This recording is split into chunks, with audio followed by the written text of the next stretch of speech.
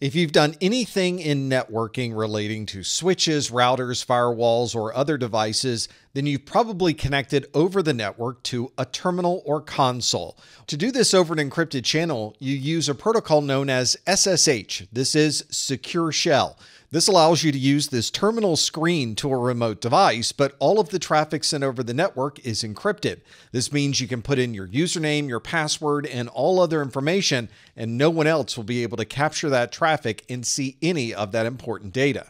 Secure Shell operates using TCP port 22, and it's designed to replace a protocol known as Telnet, which uses TCP port 23.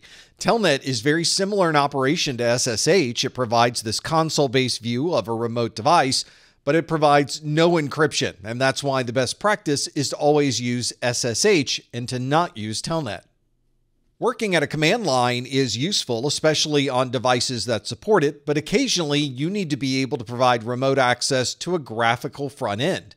You can do that by using some type of remote sharing software so that you can be at a remote location, yet still see and operate the same desktop as someone who's sitting directly in front of that computer.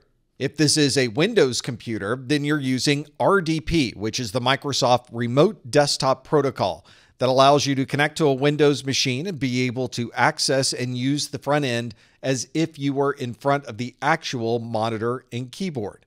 If this is a Windows computer that you're connecting to, you're probably using RDP, or Microsoft Remote Desktop Protocol. This allows you to remotely control a Windows machine, either from another Windows machine across the network, or by using Remote Desktop Protocol clients that are available for nearly any other operating system. Another option for remote control of a device would be to use VNC, or Virtual Network Computing. This uses a protocol known as RFB, or Remote Frame Buffer. This is very similar in function to Microsoft's RDP, but the VNC functionality can be run on many different operating systems. If you're part of a help desk or support team and you need a way to remotely connect and control any of these remote desktops, then you're probably going to be using RDP or VNC. Sometimes you need to be able to make changes to hundreds or even thousands of different devices. You could automate this at the command line using scripts and batch files, but because this operates at the command line, you don't have a lot of control over the process if you happen to run into problems. For that reason, you might want to use a more automated method of controlling that device using an API, or Application Programming Interface.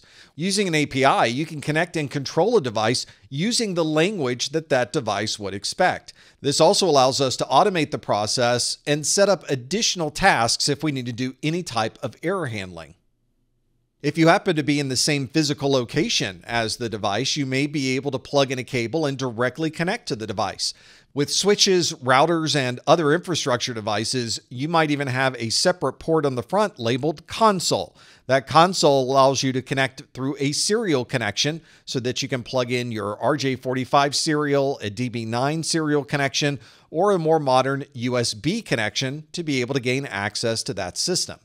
The console is also a perfect solution if you lose network connectivity to the device. If you're not able to ping or SSH into the device, you can always connect your console cable and directly communicate with that system. These consoles are commonly text-based interfaces, so you need to know the command line interface for that particular device. These console connections are commonly serial connections, so we will need a laptop or desktop computer with a serial port, or we will need an adapter that can convert between USB to a serial connection. Instead of individually connecting to devices, some organizations will create a jump server that allows you to connect to one device. From there, you can jump to the other devices within that particular organization. This means from your external device, you would use some type of VPN tunnel or SSH connection to initially connect to the jump server. Because this jump server is often an externally facing device where anyone on the internet could potentially connect to that system, this needs to be very hardened. We need to be sure that we're using authentication with multiple factors to be able to prevent anyone from brute forcing their way into that jump server. From our external client, we would use some type of third-party software, VPN, SSH, or some other secure mechanism to gain access to the jump server. Once we're on the jump server, we can then connect to all of the other devices within that organization without having to set up separate connections for each individual device. We obviously need to be sure that this jump server is always kept up to date with security patches and that we provide a high level of authentication to prevent any third parties from gaining access to the inside of this private network. The console connection on a switch, router, or other device allows us to directly connect, but very often we're located in a different network at a different facility, and we still need some way to gain access to those systems. Fortunately, most devices support in-band management, where you can assign an IP address to that device and then connect to it using SSH or a web-based front end. Sometimes this in-band management is a separate interface on the device. Other times it's built into other interfaces that already exist on that device. When configuring that switch, router, or other device, you would provide it with a management IP address, subnet mask, and other important networking details. And from that point forward, you can connect to this device across the network. Usually this device has a web server running internally to the device, or it may be using an SSH server so that we can connect from our SSH client. Here's an example of a switch that not only has a serial console connection that you can directly connect to, but it also has a separate TIM100-1000 management interface. This is the interface that you would assign an IP address, and then you would connect your network directly to that interface. From that point, you can simply reference the IP address and be able to connect to the device across the network. If in-band management is using an IP address that we connect to through our existing network, then out-of-band management is using a serial interface that does not use our existing network. Commonly, this would be something like a separate management or console interface that we'd plug into using that serial connection. On more modern devices, you might find this to be a USB connection.